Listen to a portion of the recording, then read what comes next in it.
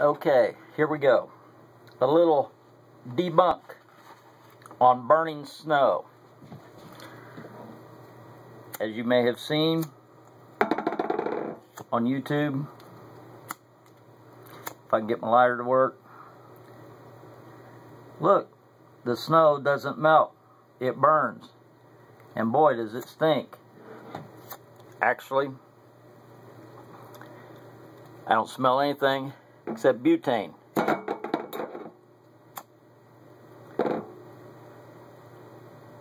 Notice the snow turns black and it's not burning. Oh my, it's not dripping either. What is that? Hang on a second. Let me get a match. This will give you a little more black snow.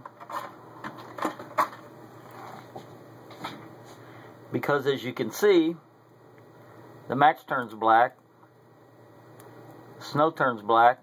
If you'll notice, it's not dripping. Why is that? Uh-oh, wait a minute. Did drip, just a second, or maybe I touched it. I'll explain my theory here in just a minute. In this debunk of burning snow,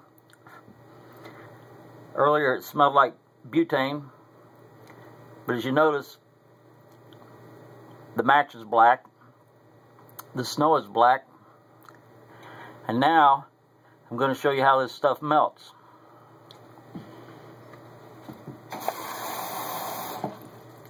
Odd that fire doesn't melt it, but yeah, it's starting to melt already. It's sliding across the plate.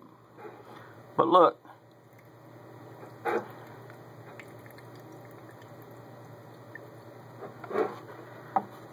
here we go. Yeah, there's water on the plate, but look, there's even a hole melted right through the plate, or not the plate, the snow. Why is that? The debunk,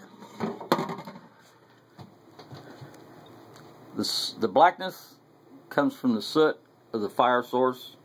The reason it doesn't drip while you're burning it is because it's evaporating at the same time. It's drawing up into the snow.